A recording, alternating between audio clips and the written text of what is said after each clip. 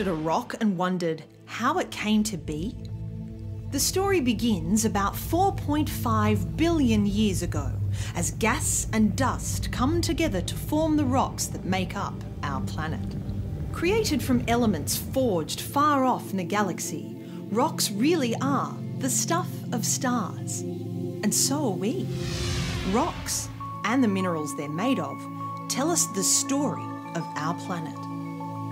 Look closely. Atoms are the building blocks of all matter.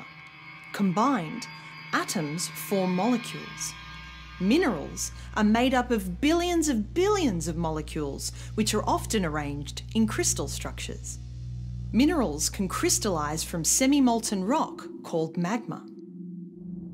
When magma cools and solidifies, it forms igneous rocks, one of the three main rock types: igneous, sedimentary, and metamorphic. Granite is an intrusive igneous rock, commonly found on the Earth's continents. It has large crystals because it cools slowly, deep below the Earth's surface. When a volcano erupts, lava cools quickly to form small crystals, creating extrusive igneous rock, like basalt. Basalt makes up much of the ocean floor and also most of the moon.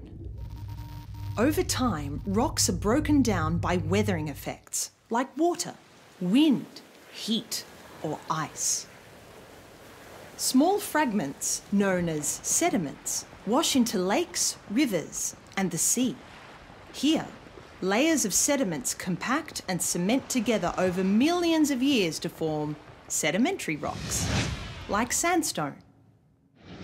Limestone is another kind of sedimentary rock.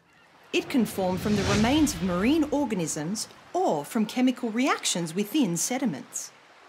Fossils in limestone are an amazing record of the past, revealing clues to changes of climate and the extinction of life forms throughout the Earth's history. Did you know the ground beneath your feet is constantly moving? The continents and oceanic crust are pushing, pulling, and sliding in a process known as plate tectonics.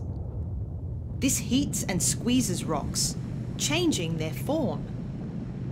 Minerals realign or recrystallize to form metamorphic rocks. Slate, used in roof tiles, and marble are examples of metamorphic rocks originally laid down as shale and limestone. The way rocks and minerals change gives us a guide to their origin. A rock's size and shape, and the colour and arrangement of its minerals, help geologists distinguish between different types of rocks. Many layers of rocks create a section, like this. With practice, you can read a rock section like the pages of a history book that goes back billions of years, almost to the beginning of the Earth's history.